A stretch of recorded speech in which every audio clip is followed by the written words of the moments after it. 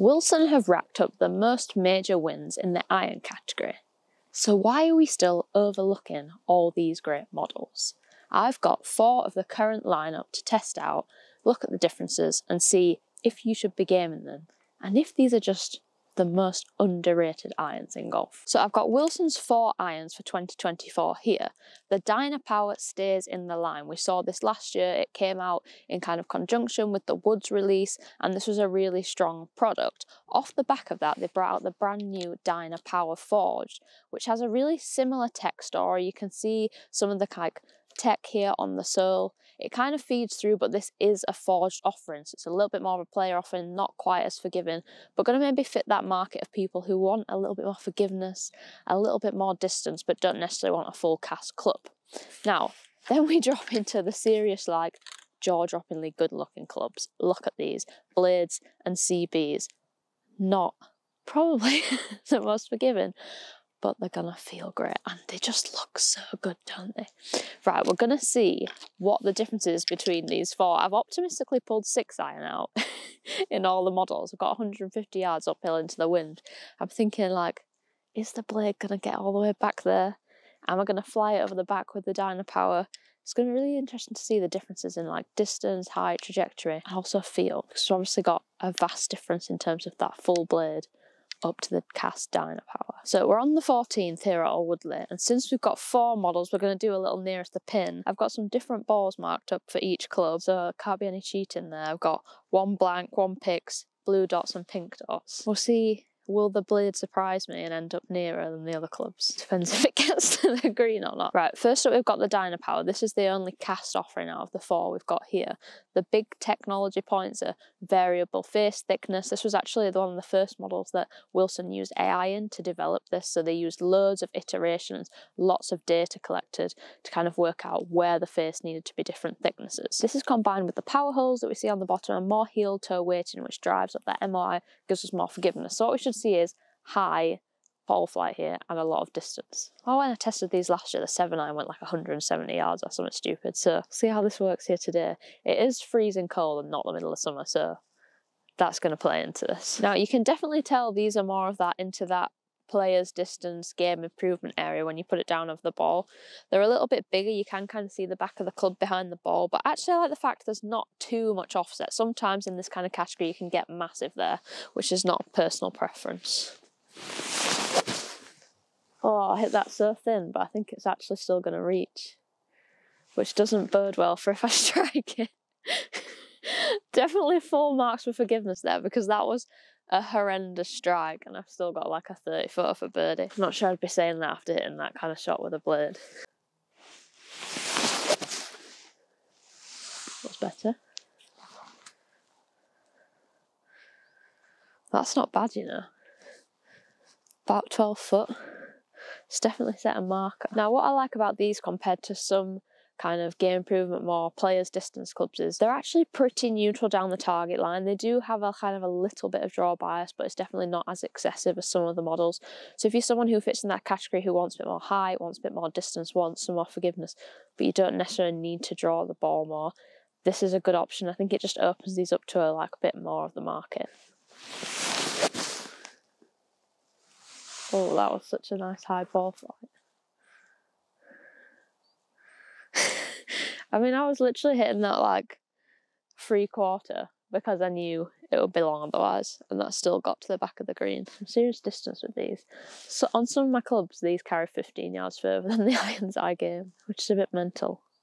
So after more distance, these definitely fit the bill. You can kind of see the size differences here between these 2 models. They share loads of technology in terms of like the power hole technology on the bottom, the variable face thickness, but this is just a little bit small and it's more forged. So you're gonna hopefully get a slightly better feel and probably lose a little bit of distance, I would guess. Let's go blue dots for this one. Now the size of this is a lot better. I really like this. There's seriously very minimal offset, which is probably not what I would have expected for this size of iron. The top line is probably a little bit thicker than some of the models like this, but I actually think it's a really nice compact shape and it's very shiny.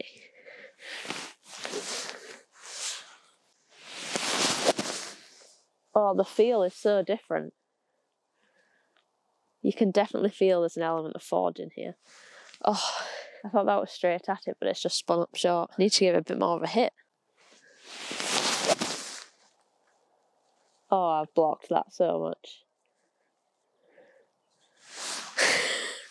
Can't get over how nice these feel though. Still for like the size of the club head and the tech that is in there, they definitely feel a lot softer than I expected. And there's a noticeable jump between the two models. This is really tense because I don't know if this shot needs to go closer to be nearest, because I can't get the depth perception of if that first shot that's real online is nearer than the other one to the right. Also, why am I trying to play against myself for nearest the pin? This is so confusing.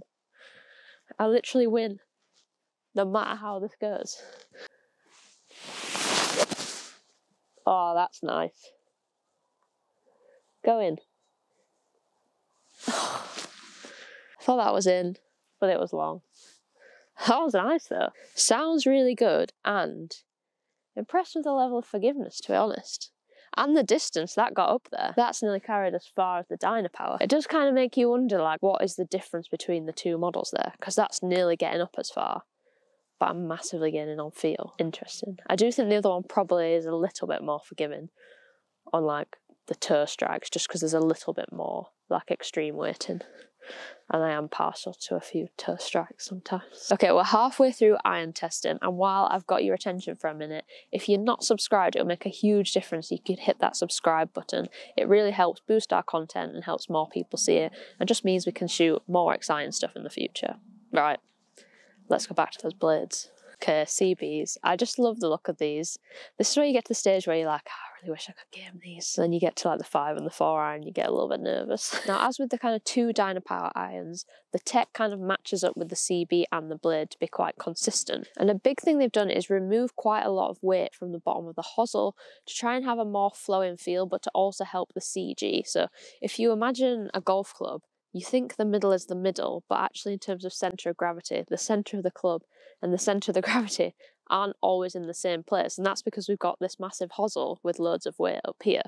So taking more weight out of here brings the centre and the centre of gravity to match more, which just gives a more neutral ball flight and kind of takes away that bit of draw bias that maybe you might want in a more thicker game improvement club, but like a tour pro doesn't necessarily always want that. They like a neutral ball flight and like to be able to add their own shape to the shot.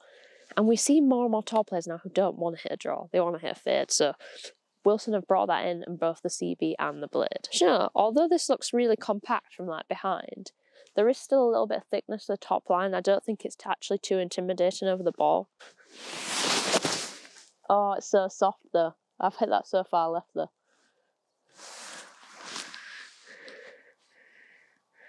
So what I find really weird when I test different models is that you don't necessarily always hit the ones furthest that you should. Like sometimes if you feel more comfortable with something that's smaller and suits your eye, you actually end up hitting it just as far, which is what I've seemed to have happened here, although I did pull that like 40 feet left, so that could also have something to do with it. Right, come on, my CB can't be the furthest one away from the pin. That literally makes no sense. It's literally all about control and feel. Maybe it's because it's less forgiving. Showing off my lack of direction control. Oh, that was nice. Definitely doesn't quite fly as far if you don't strike it perfectly. That's made the green, but it's hiding behind the bank of the bunker. I really wish the wind hadn't just decided to try to come up a little bit more. I need to actually put a good shot in with this. Oh, go. It's so good for line, but I think it's short. That's close, I can't tell. See what the blade has to say about this. I feel like this is a club that just everyone wishes they could use. Like, just look how good that looks. That's got to be up there with like one of the best looking blades. Oh, it's just a nice little player's cut. That could be the one. What's going on? I thought I was going to be terrible with the blade. My misconceptions are all over the place. You can definitely see how they've got more cutty as we've gone along. You can definitely see the difference in like CG and weighting. Oh, it just feels so nice. I can't get over how soft that is. No, it's travelling too. Definitely flies a little bit lower, especially on the not perfect strikes. I actually can't get over how like consistent and good that's been. It's like 150 carry with 200 spin. That'll do. Right, last ball to hole it out with. Optimistic thinking. It has a chance actually. The blade's just actually done it on everyone else. Maybe I got some new irons to go in the back. Let's go look at the results. So if we take my one like really dodgy pull out of here, that dispersion's impressive. I mean, the blade's got the 2 closest shots. Never mind just the closest. This one's literally 3 feet, 6 feet, and one that I somehow hit all the way to the back of the green. Like, initially I was worried about actually being able to get that club up to the pin, and I've nearly knocked one over the back. It just goes to show you can have all different technologies, like different size of clubs. Don't have like a misconception or a thought before you go to your fitting about what you have to use. I think it really shows you should try all different models and see what suits you. You could definitely see a difference through the range in terms of height of shot and shot shape through like that CG and different weighting. But in terms of actual distance, it was interesting how I kind of adapted to that. I would say there was more forgiveness in some of the other models. I definitely hit worse strikes with some of the Dynapowers.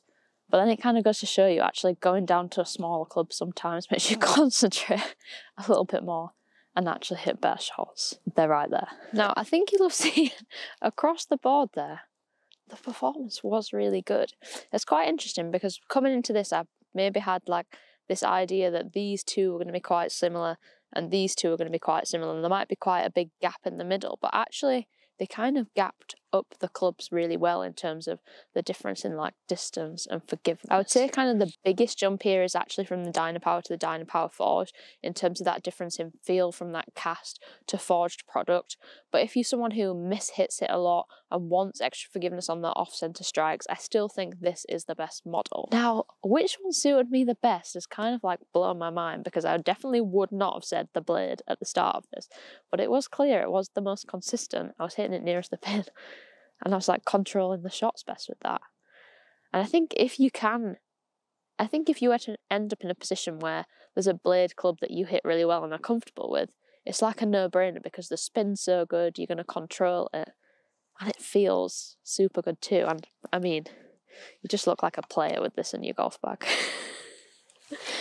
Now, another big point loads of people might miss when it comes to Wilson is these Dynapower models are like £300 cheaper than most other offerings similar to this across the market, which is a serious amount of money when you're considering how good the performance was. Now, the CBs and the blades are a little bit more expensive. They're pushing into their like 1,000 mark compared to 700 to 800 in these, depending on shafts. But they're still cheaper than other options by like £100. So not only is the performance really there, but also so is the price point. I think it just goes back to that original point. Like, one, these are super underrated, but two, they're not just underrated, they're really high performers. Now, I've started my Pick My Sticks series, and after hitting these, I'm seriously thinking we need to do some testing with these, because these irons could be gamers. I guess you'll have to come back and find out about that when that video goes live.